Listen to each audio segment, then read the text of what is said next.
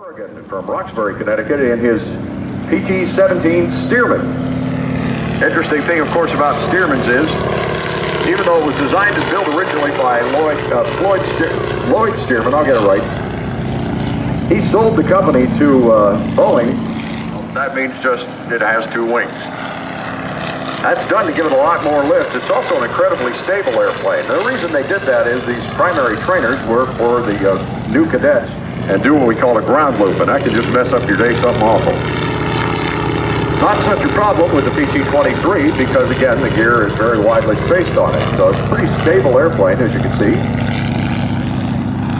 Stearman's, they say if you know 80 miles an hour, you know every speed you need to know with it because it takes off, lands, and cruises at 80 miles an hour. That's a bit of an exaggeration, but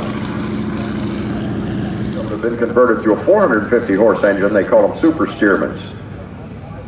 Interesting thing though, even though you put that big increase the climb rate.